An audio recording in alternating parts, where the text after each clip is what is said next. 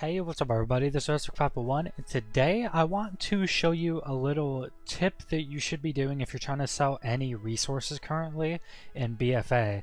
So basically, we have up search Siren's Pollen, which is one of the herbs in BFA, and there's so many posted, it takes like 15-20 seconds to even search these, and with there being so many, it takes a while to buy them. So as you see, there's all these random stacks of singles, 90 stacks of ones, stuff like that, for 42 gold. But if you go down, it's a while till you get a stack of 200, which starts at 64 gold. Now, why I'm showing you guys this is those stacks of 200 people will buy.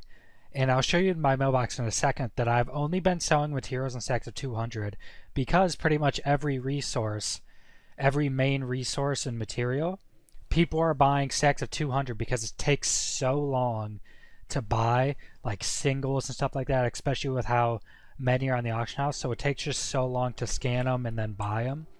And I'll show you my mailbox right now. I have a ton of gold sitting in here. I have 138k sitting here right now. But as you see, like these Tide Spray Linen, this is stacks of 200 that's more expensive than singles. Star Moss is what, 15k almost for the stacks, that's more than singles. Moonlight 15k, Siren's Pollen is at 13k, which was pretty much how much I just showed you guys was for the stacks of 200. That's like 20 gold more than you can buy singles for. Just tons of stuff in here. Some of these are greens, but a lot of these are like materials that you're just selling for stacks, in stacks of 200 at like silver ore right there. 23k. That's actually pretty cheap. 25k. I could sell that a lot more now.